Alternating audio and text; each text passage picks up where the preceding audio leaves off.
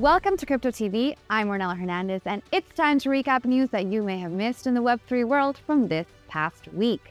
On June 1st, Hong Kong opened its crypto trading doors to retail investors. And in gaming news, Epic Games, the developers behind FORTNITE, have committed to adding 20 NFT games to its marketplace. And we will have a special guest today who will talk about the social finance space. So stay tuned for that. Let's get started.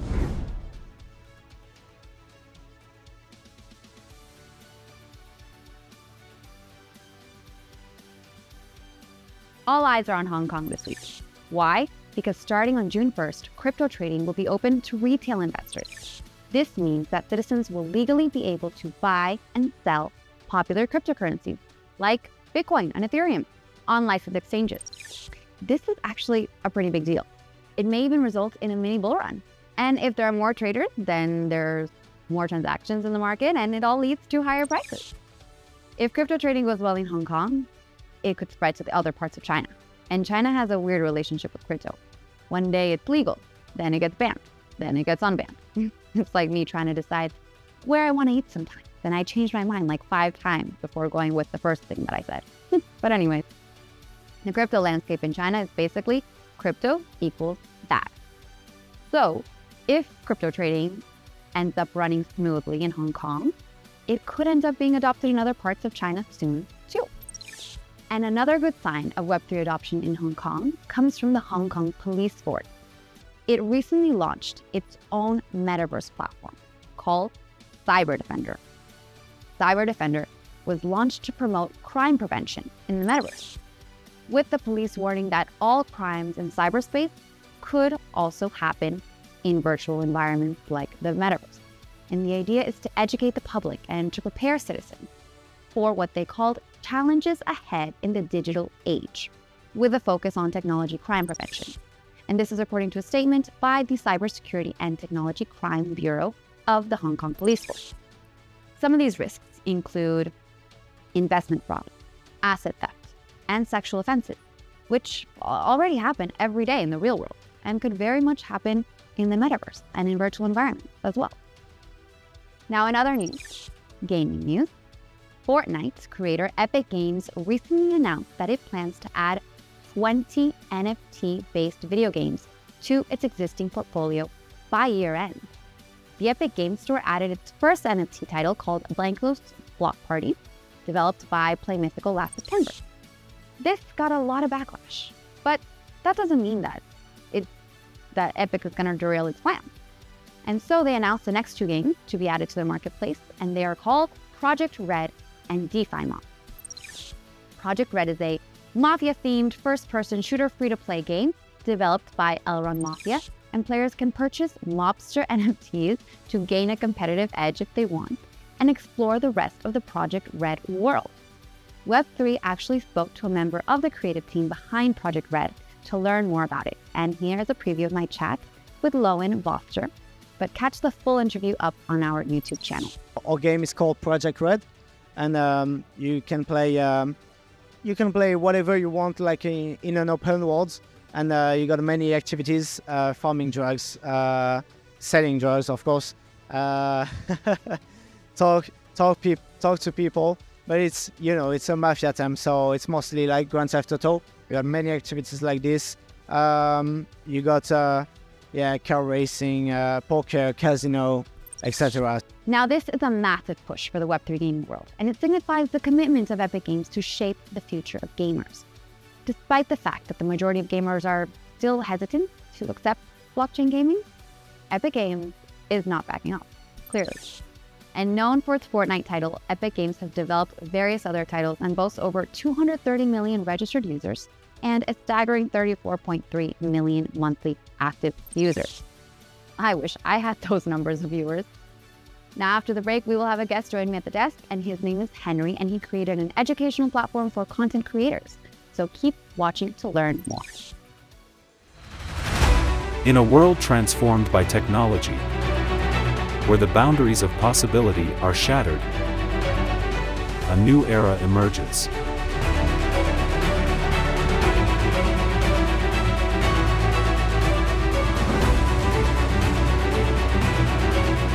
Welcome to the future.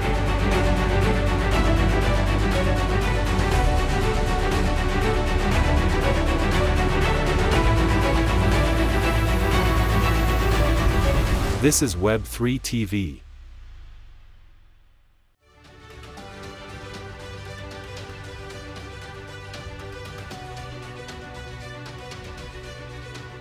Hey guys, joining me, I have a special guest, Henri, the co-founder of SocialFi, who's going to tell us exactly what that means.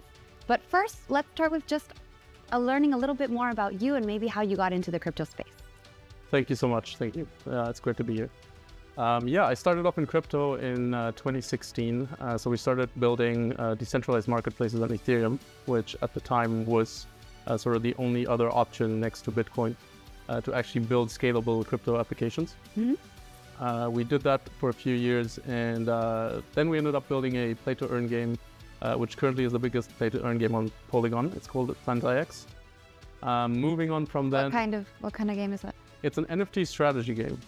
So it's currently the biggest game on Polygon with about 45,000 active wallets.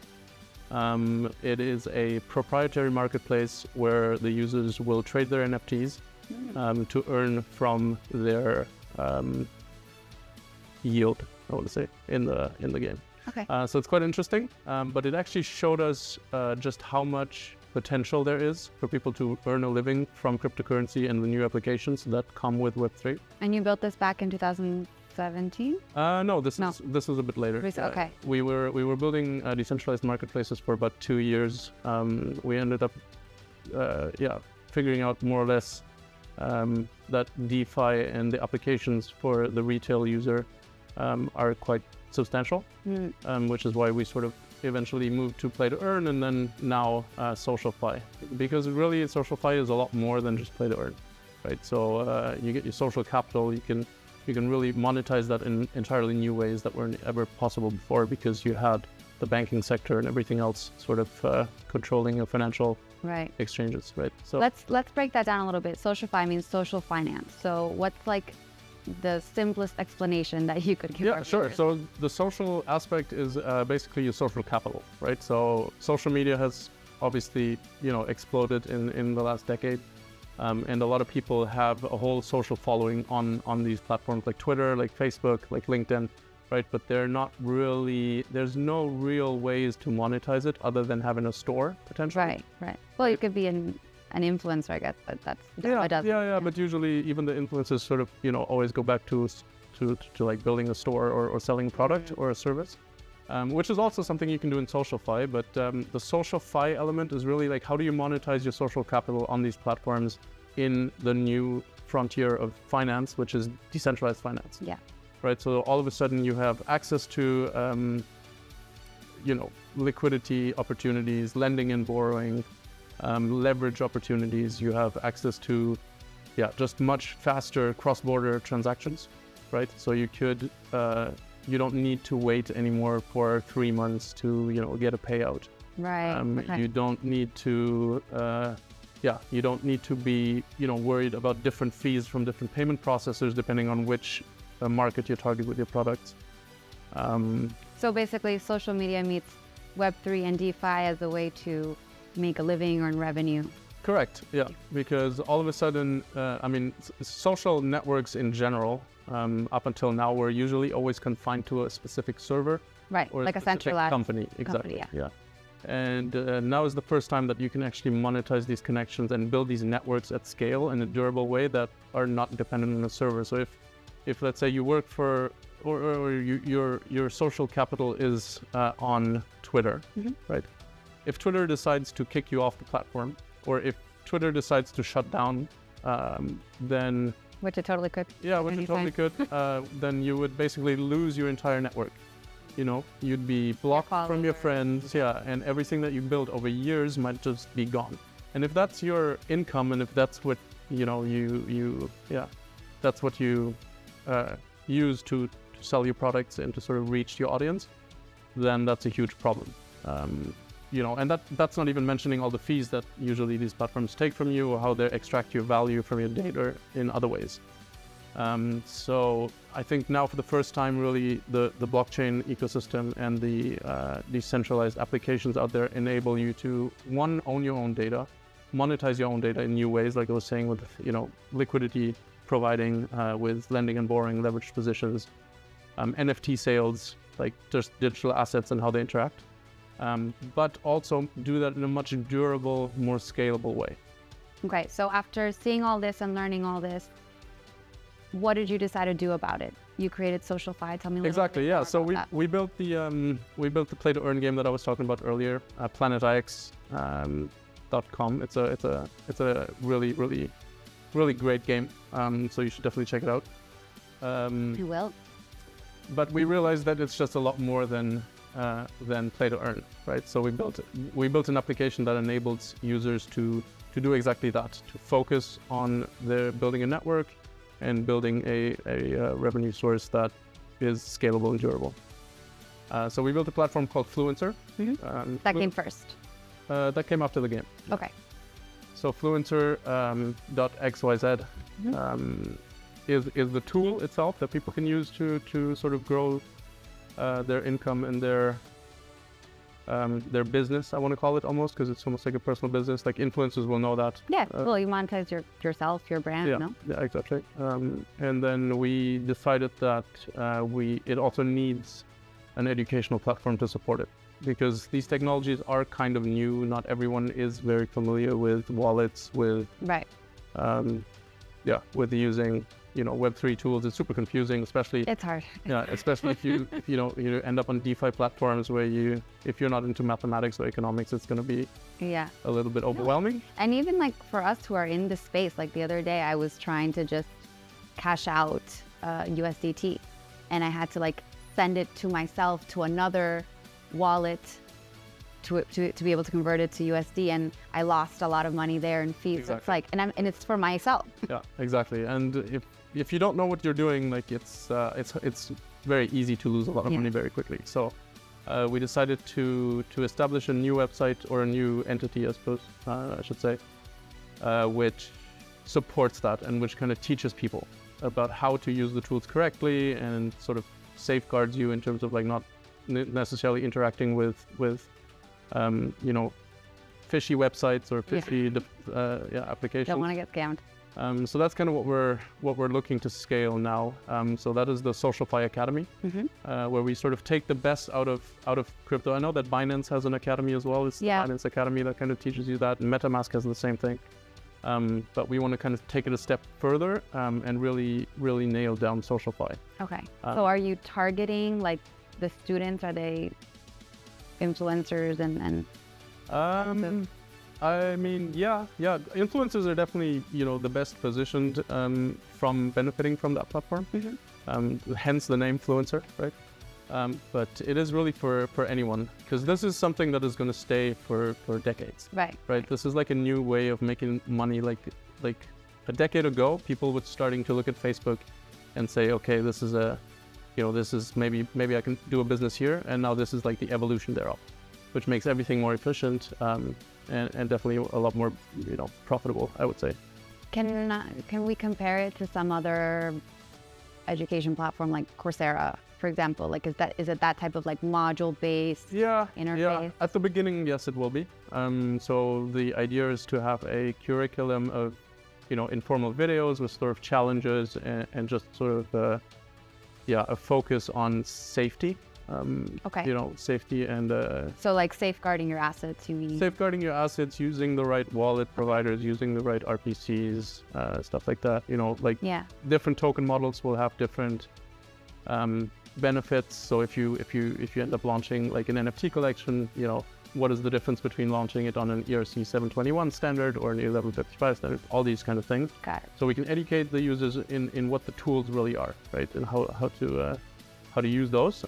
So that will be first based on a video curriculum with a Discord community where we have committed tutors that will sort of guide you through on a one-on-one basis and help you scale your knowledge of the tech. But it also goes further into, we actually take people and turn them into entrepreneurs. So we teach them, okay, how do you build a business? how do you build a business? How do you run a remote team? Because usually all of these teams are remote. You know, you might have someone in Singapore, you might have someone in London, you might have someone in New York.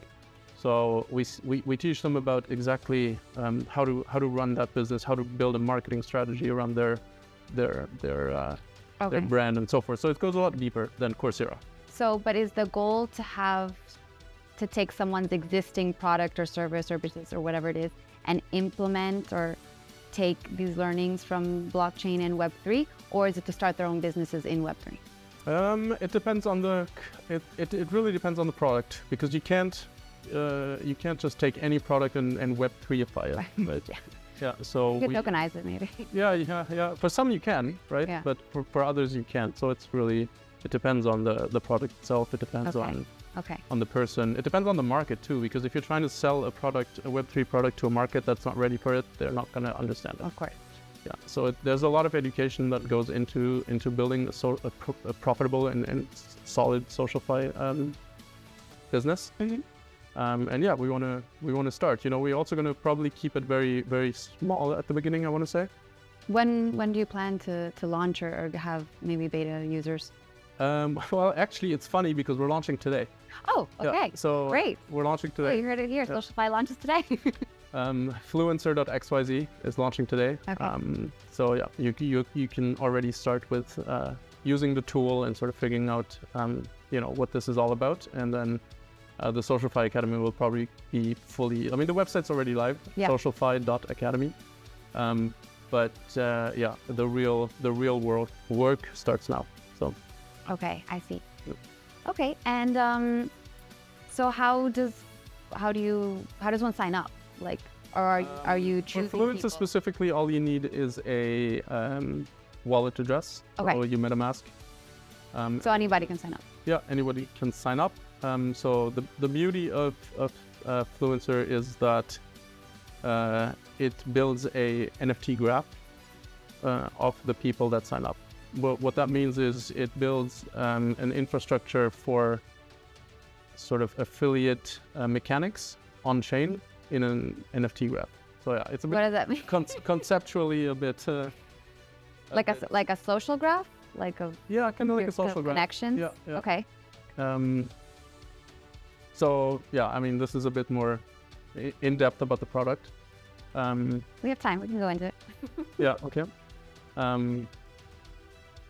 So yeah, just to get back to your question, with Fluencer, you just sign up with your wallet, and the SocialFi Academy is not quite there yet. So we're still developing the Web3 sort of onboarding for that. Gotcha. So you can sign up currently as a user, just like you would sign up with any other website with a credit card, and then join the community and then go from there, and then connect your wallet later and so forth. So what would be the immediate benefits if I were to sign up today? If you were to sign up today, I mean, because we're just starting, it's probably not that that beneficial right away, I would say. It needs time to grow to a community. Like it's very often in Web3 that comes up, is that people build amazing products, but there's no one to use them, right? So yeah. Or no real business model. Yeah, exactly. With no real market or use case. Yeah. So it takes time to build a community, and once the community is built, then it will really take off, and then you will see real benefit. So right now it's just like you sign up and you sort of reserve your spot. Because I was also, I just wanted to say that earlier, we kind of want to keep it small. So it will be quite exclusive at the beginning, because we really want to curate the right environment. We don't just want to open a platform and just, come who pleases. It's like we trying to get the right people for it to all work together. Yeah, it makes sense, especially in the beginning while you're still working out all the tweaks. Yeah, because we need to we want to build something that is durable, with the right community, the right incentives, I guess. Okay. Yeah. And then let's get into a little bit more of just the education space in general in the world of Web3s, and maybe what are the challenges there that need to be addressed? Like, why is education such an issue, basically? Just because, I mean, one big angle is just because there's so many rugs, and so many people get scammed, and that's why that's what turns this entire industry into such a I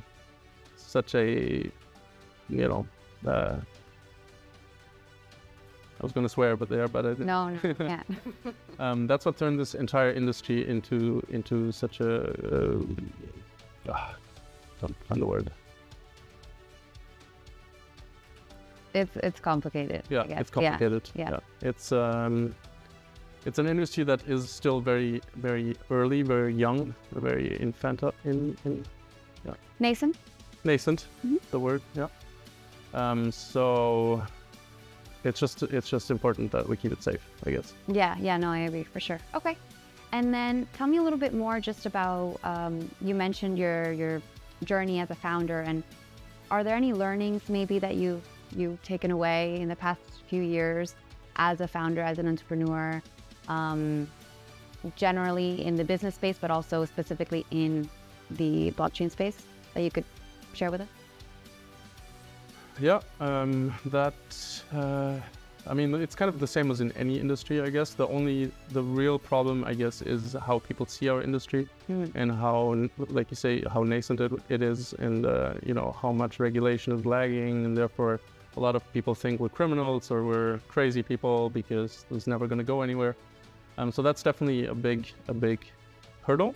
But the support and like the freedom and just the excitement about working in innovation is quite unmatched. So in that sense, I would recommend and encourage anyone to join the industry.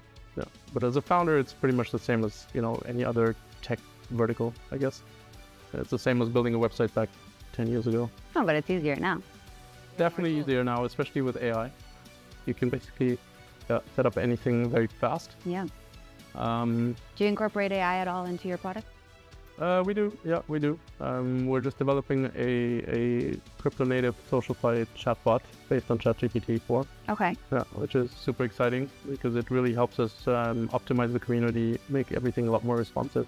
Is that for like customer service purposes or? Customer service, support, guidance, and also just community fun, I suppose. But AI is definitely on the forefront. Yeah. And any other trends? You mentioned, your play to earn game. Maybe we can talk a little bit more about gaming. For example, recently I know Epic Games, the developer of FORTNITE, they announced that they are going to add 20 NFT-based games to their marketplace. I think that's a pretty big deal. Maybe we can hear your thoughts on that. Yeah, I mean, working in Web3 gaming kind of shows you what the potential is. A lot of people see Web3 gaming as being like the next frontier of finance as well, actually. But also just of like how to work in, it's the whole new spectrum of working, because all of a sudden you're like half playing, half working, which is super exciting. But I think a lot of big gaming studios see that, like Ubisoft, or Epic or Rockstar, like they all see this, but again, we go back to regulation. Like they can't really make a move until it's fully regulated, and they know that from a legal perspective, they're operating in the right environment. But there's also a lot of backlash from gamers themselves. Besides regulators or governments, it's like... Yeah. But that's just because like crypto in general is seen as a scam. Right. Yeah. Yeah, as you were saying. Yeah, but it takes focus and actual legitimate, genuine interest into what crypto actually is at the very bottom for people to see through that, because there's so many scams and so many rug pulls and stuff. Yeah. So what's it going to take to change that perception then? I think it's just safer models, less of a wild west situation. Yeah, we're still kind of in those early wild west days. Yeah, unfortunately, especially in gaming. But it's getting better. The European Union just released the MiCA regulation. I know that Hong Kong and Dubai are working closely to figure out regulation around digital assets and gaming and finance in general. So we shouldn't be too far off. I mean, I know that like there's a lot of big companies, including Facebook and others, who have dedicated research and development teams working on figuring out what the exact use case should be for their product. Yeah. Well, Meta right now is, I think next week, is launching their VR headsets, right? That's Apple. Oh, sorry, no, Apple.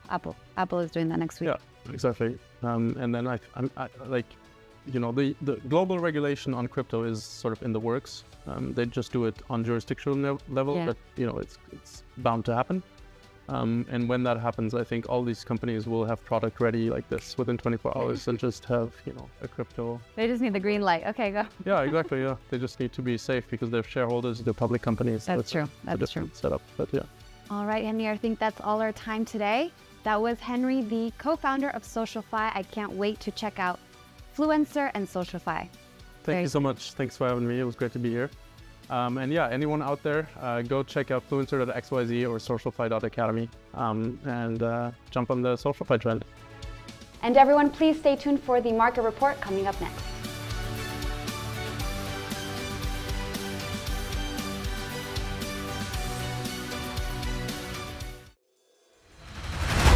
In a world transformed by technology, where the boundaries of possibility are shattered, a new era emerges.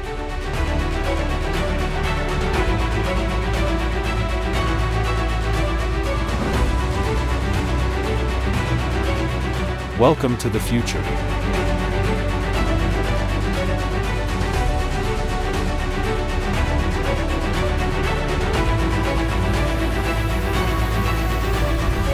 This is Web3 TV.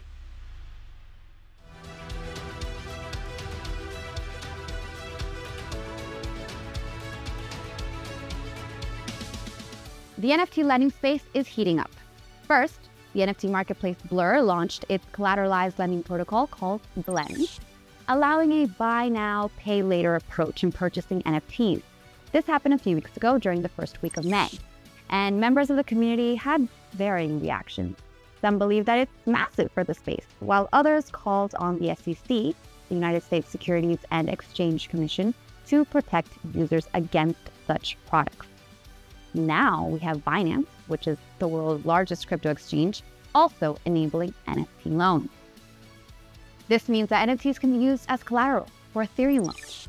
And for now, only holders of blue chip collections, so Bored Ape Yacht Club, Unite Yacht Club, Azuki, and Doodles will be able to use this feature. The head of products at Binance said in a press release that the new feature will provide new liquidity options for holders, allowing them to participate in the market without having to let go of their precious NFTs. So this touches on the point that NFTs have a liquidity problem. Indeed, they are illiquid creatures by nature. So why does it matter?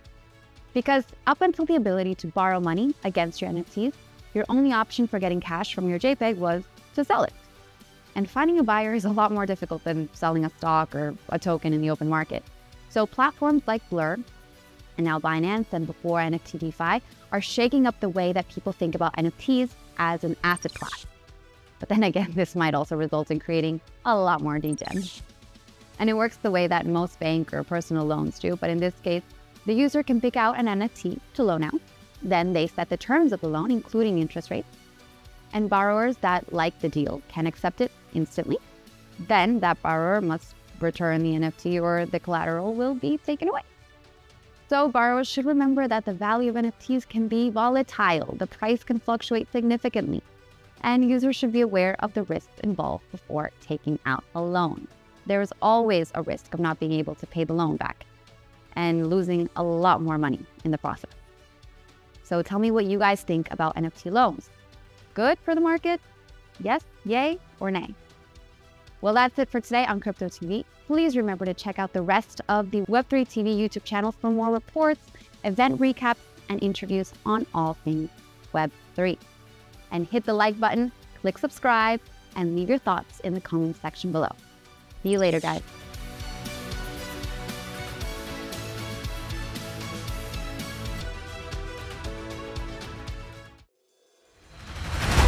In a world transformed by technology, where the boundaries of possibility are shattered, a new era emerges.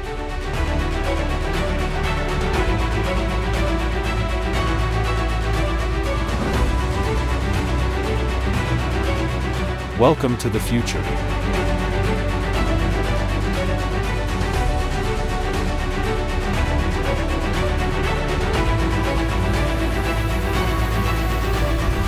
This is Web3 TV.